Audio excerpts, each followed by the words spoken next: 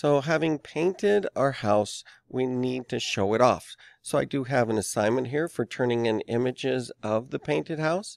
I'm going to copy the name of this first one. You'll see that there's a minimum of 2, and that is an overall view and a detail view. So I'm adding the PNG in here just to really distinguish it as just an image downloaded from SketchUp instead of being the model itself. And then if we get to render them with dimension, adding those in as well is going to make a big difference. We're shooting for 1920 by 1080, so there's enough detail there to really see. So let's go to SketchUp, and if we look at our scenes here, you can see that we've got lots of different views that we could show this house, but I want to show off the most work possible. So let's go and look at those scenes.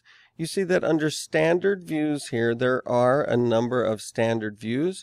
I think this isometric view is the best. Sometimes if you click on that, it may show you this angle, but you want to see how it just shows that.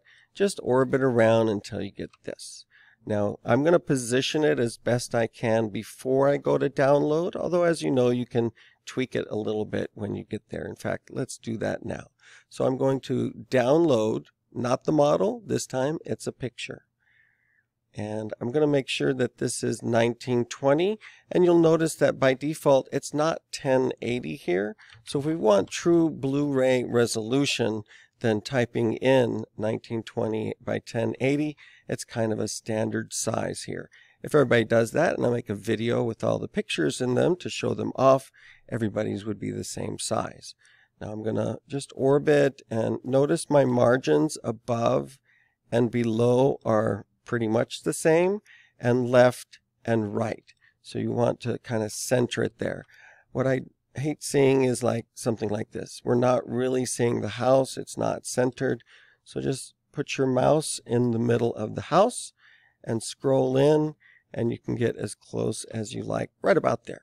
Okay, so you can take any of these angles. Let's turn off the background, and notice there is no axis. It's just the house and SketchUp for Schools here. Nice clean image. I'm going to export that as the PNG 1920 by 1080.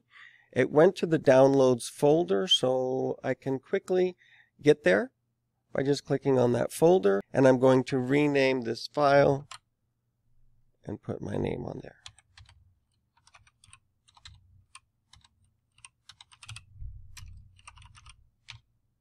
So that's my first one. The second one, I want to show off the window. We put a lot of effort into making this 4-pane window with an inner and outer frame. So make sure that these are painted differently and some contrast in there so you can really see all the hard work that went into that. If you have additional details that are on the front, include those as well. If you don't have a doorknob or anything, just a nice view of the window from a 3/4 view like this. Not straight on, but to really see that, this would be a pretty good position right here for it. So let's download that again. Looking at the assignment, you'll notice that we've added the word detail in here. So I'll copy this one.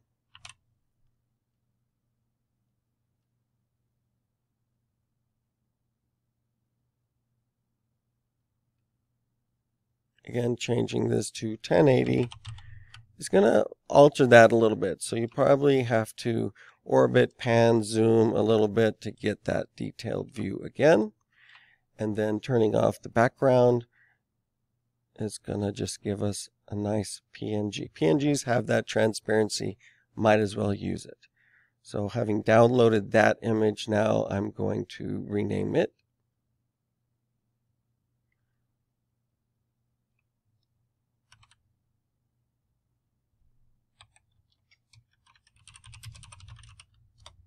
So those are the two that you would upload. Remember, these should not be left in the downloads folder. These are now part of your collection of your 3D model.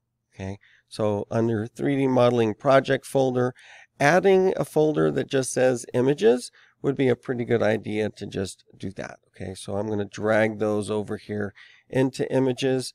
I've already got a couple in there, so I'm going to go ahead and replace the files in that destination with these better ones. I'll add a second video on how to quickly do that with Dimension.